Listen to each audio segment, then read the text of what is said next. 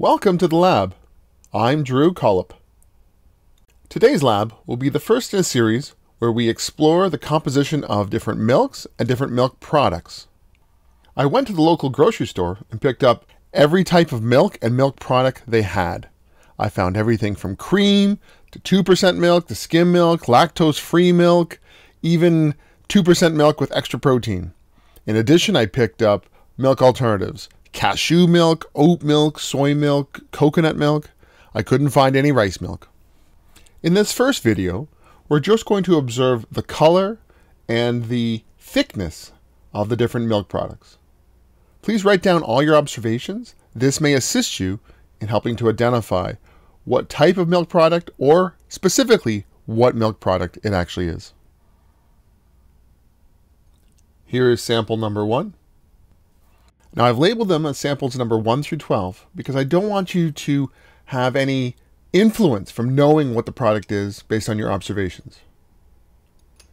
Here's sample number 2.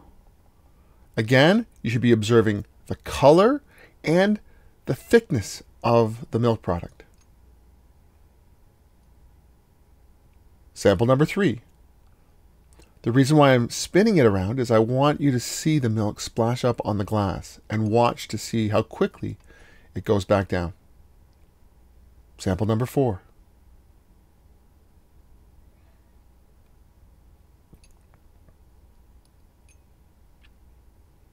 Here's sample number 5.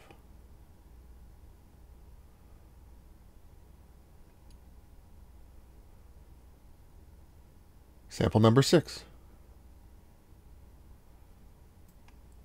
You'll notice a wide range of different hues, everything from white all the way down to a brownish color. Sample number 7.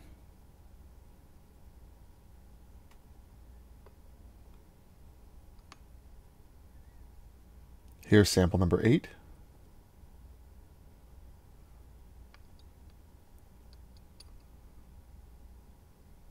Sample number 9.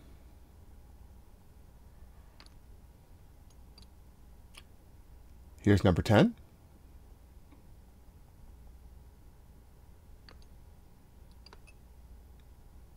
Number 11.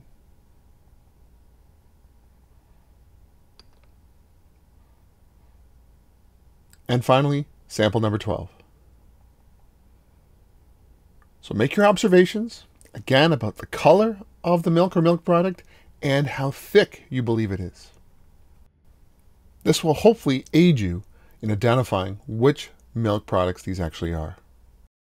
This is the first video. There's going to be a total of 6 videos in this series.